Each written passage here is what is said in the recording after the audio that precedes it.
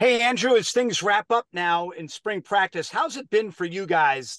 What has been your impression of this spring? So from starting from the corner position, I mean, definitely we've improved individually. As a whole, we've also gotten closer, gotten better. Trying out some new techniques. We've definitely improved on that. We've got some young guys coming along as well. Greg Johnson, Ira, Oniha. We definitely got some guys that I think can step up and make some plays. From a defensive standpoint, I think we're definitely meshing as one collective. I mean, Coach Volker's throwing some stuff at us, and I think we're handling it pretty well. We're doing better than I would say I expected us to do. I definitely think that we have a high chance of making some big plays coming up this fall. So going into the summer is great momentum. And what was your biggest goal for you personally coming into spring practice? Personally, I just wanted to turn myself into a better football player, honestly. Just advancing myself just from the cornerback position. I wanted to make myself a more well-rounded football player, just special teams wise. I aim to get more reps there, help the team out however I can, not just strictly from the cornerback position. I've been trying to be a better leader as well in the room. Obviously, we have one senior, DP Deshaun. So he's going to need a lot of help from other guys. So I aim to step up that spring and make sure that I'm giving him the help that he needs any way I can as a junior. So Do you see this season as a season where the defensive backfield, though you guys have played really well in the past, just maybe takes it up another notch? It always seems like you guys have really come along together and looks like this might be the time for your unit to shine. right. I mean, it's definitely helpful having all four guys return. I think our relationships together are stronger than they've ever been. I mean, skill wise, we're getting better and better every single day. I mean, we're communicating better, and just that experience of playing the whole season together really helps. I mean, we've got great depth behind us too. So I mean, coming into the summer, we're gonna keep working to get better as a unit, I should say, um, and then aim to get some more momentum going into the fall from this summer. So And this unit has had the same coaching voices the last couple seasons. Does that make a difference where you're able to build along with those leaders that are helping coach you? right, definitely, Coach Green, Coach Lewis. I mean, they're great men, not only, but they're awesome football coaches. I mean, they've helped guide us along the way every step.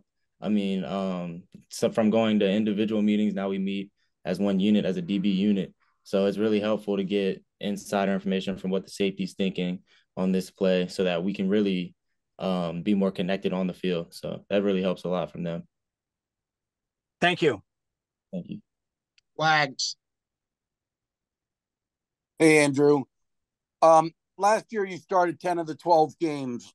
What did what did that experience gain for you? That starting experience. I know you played in a lot of games before that, but that it's a different story when you're a starter and out there with so many reps having to execute.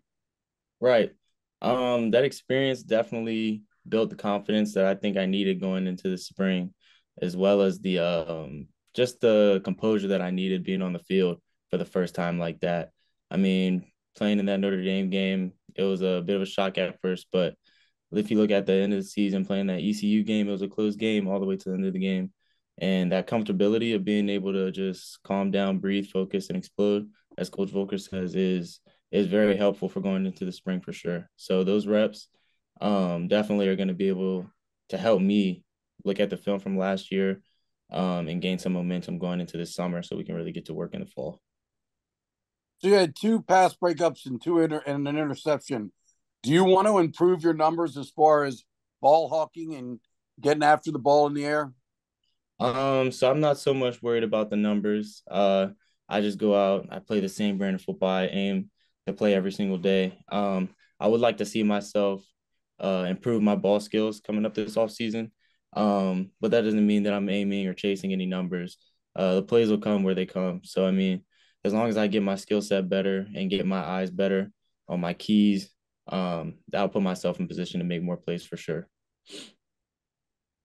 What about tackling? I mean, did you when you reviewed film, did you feel you could be better in tackling. I think you finished with 35 tackles, but when you reviewed film where there missed tackles, do you feel like that was an area? I know the coaching staff made tackling a very high priority this spring in total for everyone.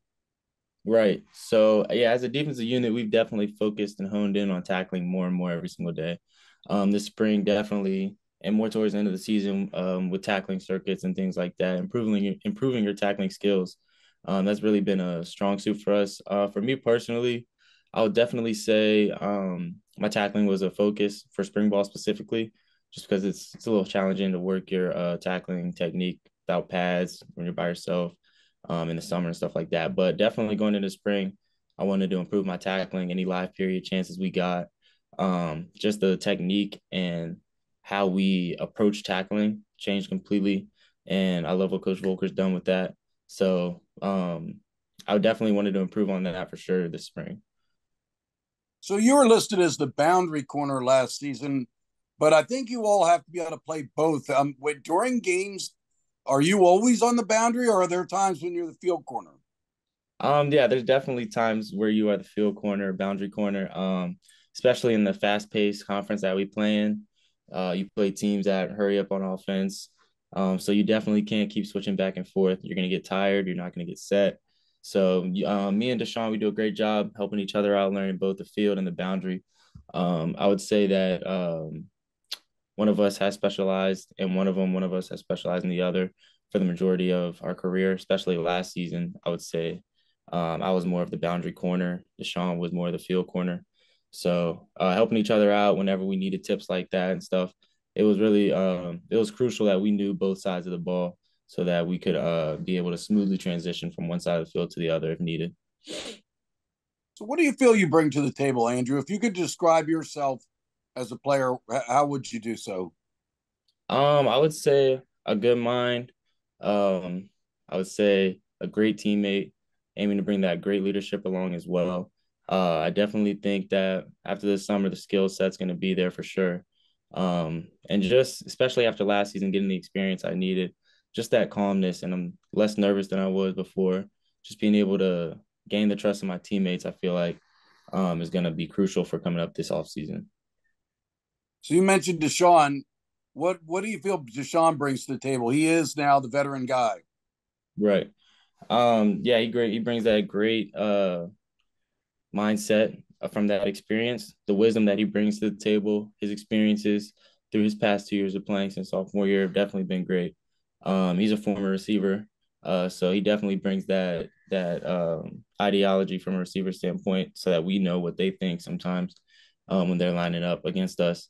He brings great tackling to the table. He's a great tackler, very physical, great cover guy, and just his leadership in the corner room and the DB room alone helps uplift the defense as a whole. So we definitely needed that from him this spring. I think he's shown it a lot. So you and Deshaun ever talk about the fact you're both Virginia boys? Oh yeah, we chirp each other all the time about it. You know, Richmond versus Norfolk. That's a pretty heavy topic in Virginia. So we like to give each other a little stuff about it so here and there. So it's definitely great having another Virginia kid in the room. Yeah, those Tidewater guys are all proud. Has he ever invited you down to Norfolk so you can see what it's all about down there? Nah, I never. He wants me to come down there, but I think I'll stay in Richmond for right now. All right, thanks. No, thank you. Scott Wyckoff.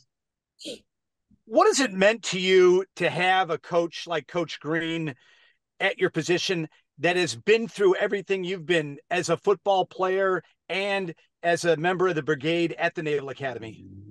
Coach Green, he brings a lot of wisdom, more than I ever thought he would. He develops us not only as football players, but as men. We can always go talk to him. And me and Coach Green, personally, I think we have a great relationship. Like even one of us is not happy with the other side. We can always go talk to each other and not have any bad blood between it. We're always understanding with each other. Um, but yeah, he's really brought that outside of football aspect into it and helping us realize the bigger picture of why we're here. Not just to play football, but he also does a great job of balancing it out, making sure that we know how much football is an importance in our life here as well, not just strictly um, school or just strictly football. So he does a good job of helping us balance it out and live a maintained life. And at this point of your career, what has it meant to you to now be comfortable with all that goes on off the football field, on the yard, all the challenges that you face? Being more comfortable with all of that, does that help you on the football field? Oh, definitely. Coach Newberry talks about it a lot. The less you have to worry about over here in the hall, the easier it makes play on the field. Just less to think about, less stress on your body, less stress on your mind. You can play clear, fast, and focused every single day you come out to practice. So being able to adjust over here and make sure all your grades are right, all your military expectations are right. I mean, it helps clear your mind on the field a ton. So as long as you're taking care of business over here, then you should be fine on the field. So And finally, part of the business for you guys with Coach Volker and Coach Newberry has been this uncanny ability to create turnovers and, get to a ball, and everyone seems to be around the ball. What is that like on this defense? Why is that so important? So elite effort, attitude, toughness, just getting to the ball at all times. You never know what can happen. That's why we were so good at forcing turnovers. Everyone's running to the ball. 11 gold has to the ball every single play. It's something that we preach a lot here, and I mean, it changes the way we play. If we don't play like that, we're not the same defense that we are. We're not the same team that we are offensively as well. So just everyone putting in 100% effort also builds that trust that if I give my 100% effort, I know the guy next to me, the man next to me is going to give the exact same 100% effort, and we have nothing to worry about at all. So not just being able to run to the ball, but being able to 100% focus on your key, your technique, that builds the trust of the defense and allows us to play fast and focused every single play. So, And what's your favorite thing at the Naval Academy that's not involved with football that you do at the Naval Academy that has nothing to do with what you do on the practice field or in games? um, my friends for sure. I have solid roommates. I mean, best guys I could have asked a room for. My friends outside my room. I mean, I just have great people around me. That's the best place. That's the best part about this place is the people you meet, the different connections you can make within the halls. It's one of the best things, most unique things about going here at any service academy. So that's you gotta love it. Thank you. Thank you. Who are your roommates? Give them a shout out. Daniel Choi, Torrin Hawk, love those guys. Are they athletes? They're not. They're not. Bill Wagner. So you had mentioned the depth. I mean, I'm looking at last year's depth chart, and BD Williams was the backup at both corner spots, which showed, and he was already playing safety. You got to get some depth behind there, especially now that you've lost Elias transferring. You mentioned Greg Johnson and Ira. Kind of tell me what those guys bring to the table, and have they improved? I mean, does Coach Green feel like he's got backups he can trust? For sure. Ira and Greg, I mean, they're characters in their own, but they're great players coming along for us as a young talent. I mean, just the speed they're playing with right now. That's what spring ball is about: is bringing the young guys along, older guys improving their craft, honing on their craft. But Ira and Greg, I mean, they bring great energy to the field every single day for practice.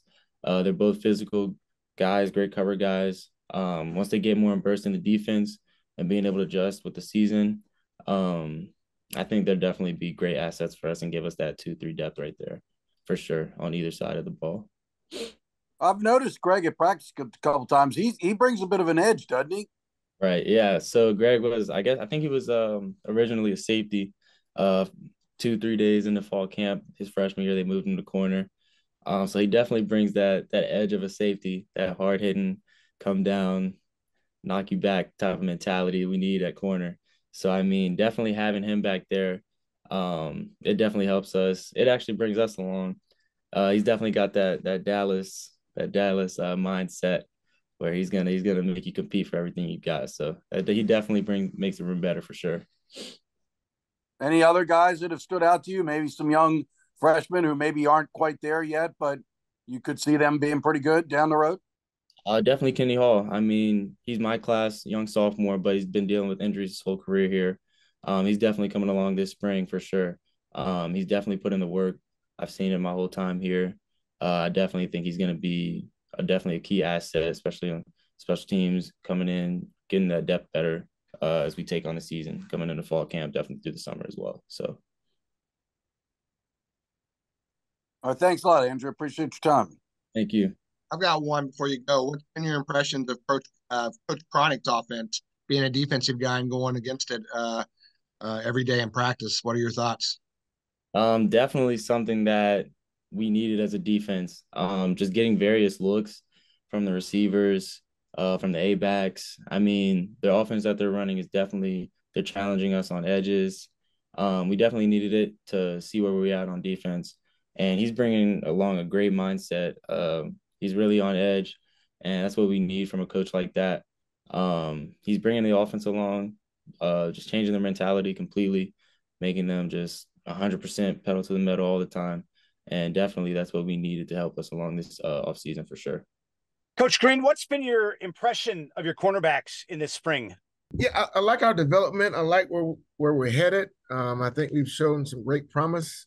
The older guys are now the older guys now. They're not the young pups that we've been had over the years. So Deshaun Peel and Andrew Duhart have shown themselves to be veterans, and so that's great. And then some young guys, young freshmen who are really talented guys, Ira Oniha and Greg Johnson have really stepped up and shown some great promise moving forward. What does it mean to have the two veterans, like you mentioned, for this defensive backfield that has risen each year, is developed? Does this make it a year where they can take it to the next level? I really think that the defensive backs, they've come through the fire. They were all young. If you look at across the board, the DBs that we have, they kind of all started playing together as freshmen, sophomores, and now there will be rising seniors.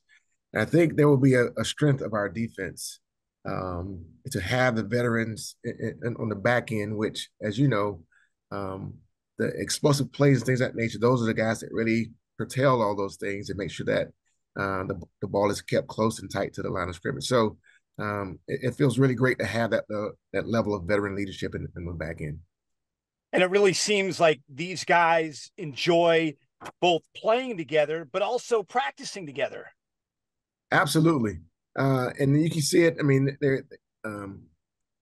they've developed this relationship now on and off the field, and it shows in their communication. That they're enjoying playing with each other. Like before we even get on the field, the communication that happens between all those guys is wonderful to see, and they're enjoying. I think going into their senior year, they're enjoying this process. When they come out to the practice field, do you see with each practice, like the development you talked about, things that you've worked on, that you've talked about in meetings, playing out in those continuing practices? Absolutely. And like I said, the communication that goes on during the field is what they're like coaches on the field now. Right? They've seen it all. I mean, they've seen so much football and played so much football together that some of the calls, the defensive calls that the coaches make, the players can make adjustments without much talk from the coaches. And so they're really enjoying just it's really fun to see, and to see those guys really go and speak to one another as the play is going on and making adjustments on the fly when they couldn't do that earlier in their careers. And that's what's happening. I'm happy to see those things.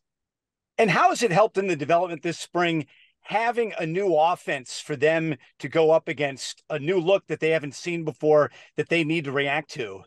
It has been a challenge. I mean, Coach Cronick and his offense has presented another challenge for us, and they're giving us some offensive sets that allow us to go out and compete more on the perimeter, which we're happy to see. The ball is in the air a lot more than it used to be, and that for us is great for our development for the conference. And in this conference, each and every week, your corners, they're out there on islands. They've got guys coming after them without going back into a huddle, just getting right back on the line. Absolutely. And the way we run practice, the intensity of our practices, and what Coach Cronick has brought to to the table is that we have to have really disciplined eyes. And he's given us some offensive sets that puts us, in man coverage a lot of the time, which is awesome for us. And we're out on the islands, and we have to practice our technique, and we're getting better as coverage corners, simply because of this offense. Thanks, Coach. Thank you. Flags. Coach Deshaun Peel is now the veteran leader in the room. How is he taking on that role? I mean, has he accepted the responsibility of being a leader in there? He is. He's a quiet leader. He leads by example, and he doesn't talk a whole bunch, but when he does, people listen. And he owns the room. Everybody knows who the alpha is, and he shows that. But you're not going to hear him scream and yell at guys, but he will pull them to the side and make sure that the standard is kept high. What did you feel Deshaun did well last season, and what did you want him to improve upon going into next season? I think he really kind of stepped up into owning the position last year. I think he had several interceptions. He's a all conference honoree seats. He really played like what we want our cornerbacks to play like. He was confident. He started the season a little shaky because he had an injury. Once he got out of the injury, he played with great confidence. He could communicate well with the rest of the DBs and the people around him. And this year he has stepped up his communication, pre-snap and post-snap communication, which is awesome. And he's taking ownership. He's actually coaching up a lot of the young guys on the sideline. And what about Andrew Duhart? He's the guy that stepped in as the starter last season. I think he started the last 10 games. What did you see out of him last season in terms of his development, and what did you want Andrew to work on going into next season? Yeah, and I think he would admit this, but going into last season, he was still kind of a young pup, and he was trying to figure out if he could play in this conference and having the confidence to do so. I think allowing him to get in early on and test the waters against some of the better teams, and we got him in against Notre Dame, and I think it really boosted his confidence because he made some decent plays against Notre Dame, and then he realized he could play at this level, and he's just building off that confidence. I want him to challenge himself more. He has the ability. I want him to trust his training and trust the work he's put in, and be more challenging on routes and have tighter coverage. He has all the skill and the resources to do it.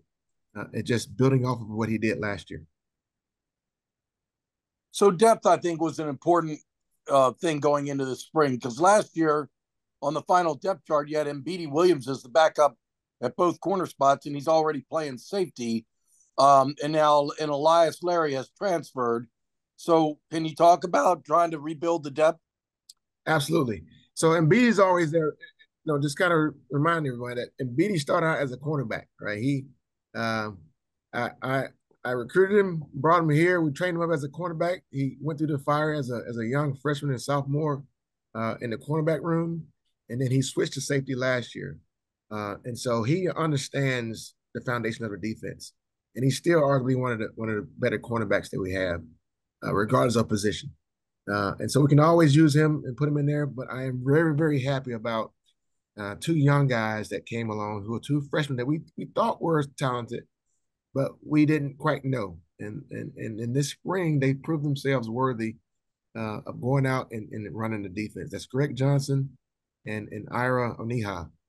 They have really shown what the future looks like here, and they are very talented. They're extremely athletic kids, both of them, and they are playing early in their careers like we want those guys to play. What do you feel Greg and Ira bring to the table? How would you describe each of those players? They're athletic. They have the length that we like. When I say length, talking about wingspan, not just height, but their levers, their arms, how long the arms are, and how they can use those levers to fend off defenders, to connect with wide receivers, things of that nature. They are aggressive. They don't. They're not tentative at all. You have to kind of pull them back a little bit. Than to say sick them. I have to kind of pull them back. Like, hey man, like settle down right here. We need you to be a little bit less aggressive on this coverage. This is what this coverage calls, and they want to man up every time, that's what you want out of a cornerback to be able to do. So we love what they're doing. They are both physical. They will hit you. They will hit. They will get the ball carrier down with aggression, and so we like all those things that those guys are showing. They look and feel like veteran ball players, and I know mentally, right, they got to catch up with the game and all the other things that surround a game on and off the field. But certainly their on the field play is what we want to see. So obviously you need to create a 3 deep, and hopefully even deeper than that. Are there some other players that have stood out? I mean, there's some guys that have been around like Lorenzo Vitti and some other guys. I think Andrew mentioned, who was it he mentioned, Scott? Kenny Hall? Yeah, Kenny Hall. Yeah, so Kenny Hall he's a veteran. He's been around for a while. He's coming off injury, and so we're having to get him back off of injury and healthy. He just really kind of got back into his training this past winter. So he's going to be somebody we're going to count on down the line. He has to get healthy first, fully healthy. He's nursing some injuries right now, but I see him as a contributor. Starting out somewhere around the special teams mark, getting some playing time, and then contributing to us a little bit later on. Lorenzo Vitti certainly has the body type that we like. He's long and athletic. He's close to 6 foot tall, 5'11" and change, I believe. And he's the prototype body type we like. And he's come along as well, a little bit behind the others, but he'll be somebody that will help us out and help our program out down the line. And we look forward to getting him some special teams reps to prepare him for the games. Hetherington's probably another guy, right? Arnell Hetherington, he's nursing the injury as well. Unfortunately, he got injured, and we're trying to figure out what's running, what his progress is. Unfortunately, he had to sit out the last 3 quarters of the spring football season here, and so we won't get him back until the summer. But you're talking about somebody who's 6 foot plus, a guy that we like to see. He's going to be able to help us out down the line here once he gets back healthy, get him back into the fold. I hate that he had to miss out on so much practice during this spring season, but I look forward to getting him back and getting him back in the room and get him going. I'll pass it back to Scott. Actually, Pete Medhurst. RB, as you mentioned, getting guys to trust training, how tough is it to get guys to do that, the precision, the discipline that's necessary? Because as you know, if you fail in just one of those things, the wide receivers in this league are good enough that can be the difference in making a big play or stopping a big play. Absolutely. So the cornerback position is, outside of maybe the quarterback, is arguably one of the hardest positions in football, all of football. The athleticism and the discipline it requires a special mindset. So much so that a player has to get the actual game reps, I think, to get the confidence to walk out on an island and line up against the other team's best athlete in a one-on-one situation and win. And so that level of discipline requires you to be disciplined in a lot of other areas in your life, not just football. You have to approach your day in a very disciplined manner, because like you said, you can't make those mistakes on game day. And so a false step or a misstep one way or the other could be the difference between a touchdown or an INT. So that requires a lot of off the field investment into those guys so that it can come into play on the field. They have to come to practice every day ready to go. And if they have any amount of or lack of confidence in any given play, like you said, that could be the difference between a big play or on our side or on their side. So it, a cornerback has to have experience. Now, to do that, he has to get the reps. He has to get one-on-one reps, which Coach Newberry has allowed us to have a lot of one-on-one time versus our Navy wide receivers. Just get us better, and so we're happy with the way that it's going. But again, a great level of discipline in your own life in all areas to be ready to go on Saturdays. At the same time, as coaches, as you break down each opponent, we have so many creative route trees with so many offenses now in this game. How do you all try to simplify it so it's not paralyzing for you all as coaches in trying to work against it each week, and at the same time trying to make sure that the players don't suffer that mental paralysis as well? All right, this guy's lined up here, is he going to go there? Because we have such non-traditional route trees now in this game, and it literally changes week to week against the teams you play. Absolutely, and the technology is being introduced, right? The coach is going to be able to talk to his quarterback, well into the play clock, and so we have to really do a great job of doing all the analysis work for those guys, pulling out all the unnecessary minutia that surrounds a given play, and give the guy a couple set rules that we'll go by. We use those called divider rules. And that's just what a receiver lines up into potential routes, right? And he has to be able to read and understand concepts as they develop. Now, there are certain two-man route concepts that you can only have. Like you can't run two guys in the same zone. And so we have to understand that going in. So we try to give them some set, simple rules to follow so they can play fast and with aggression. Because some of that has to be overcome with just sheer aggression and sheer physical ability. Because you cannot, like you said earlier, you cannot hope to cover every route tree, every pattern, every special circumstance that's offenses try to put us in. And so some of that has to be overcome by sheer aggression and physicality. This is such a unique year, too, because you welcome new opponents into the league. And during this time of the year right now, as a staff, and obviously with the resources you have available to you, how much do you all, or will you spend time on a couple of these new opponents that obviously you all have not faced that have now become league opponents, like a Rice, who will now end up on the schedule here, and some of these other teams that, have obviously played some good football in other places? Absolutely. Coach Volker has done a really good job.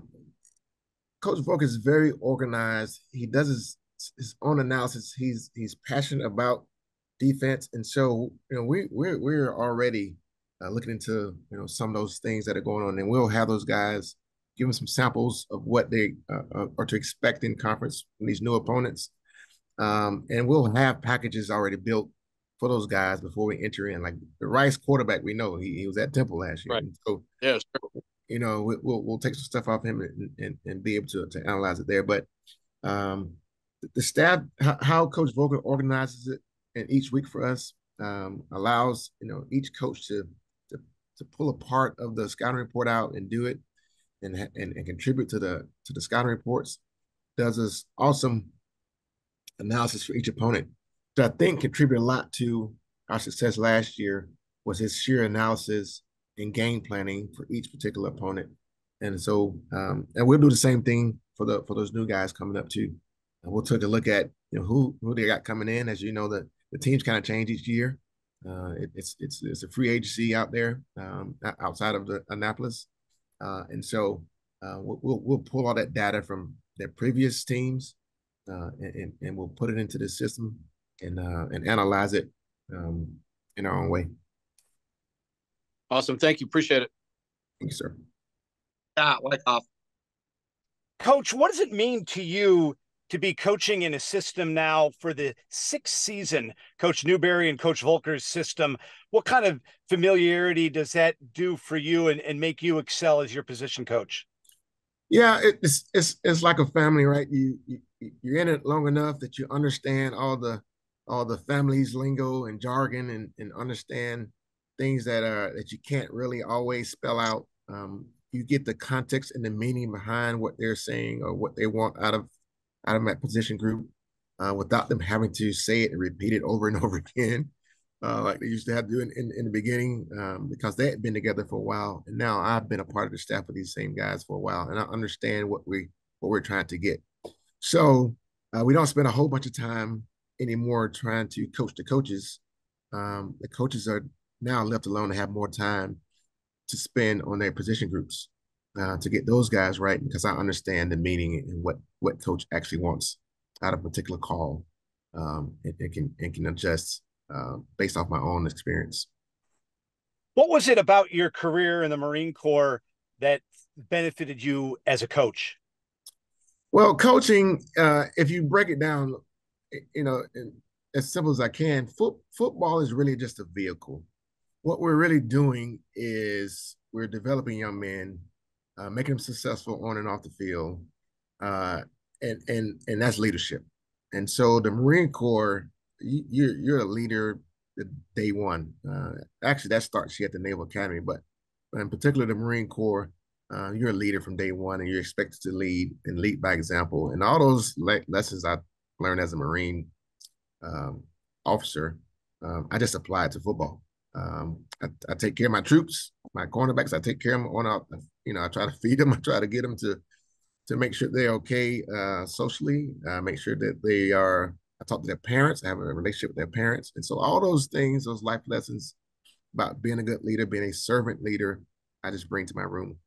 And no, you can't raise a leader by being demeaning or and that kind of stuff. And so I praise them a lot, and I'm hard on them, and it's a standard to be held. But I'm always trying to build them up to be great men. Thanks, Coach. Wags.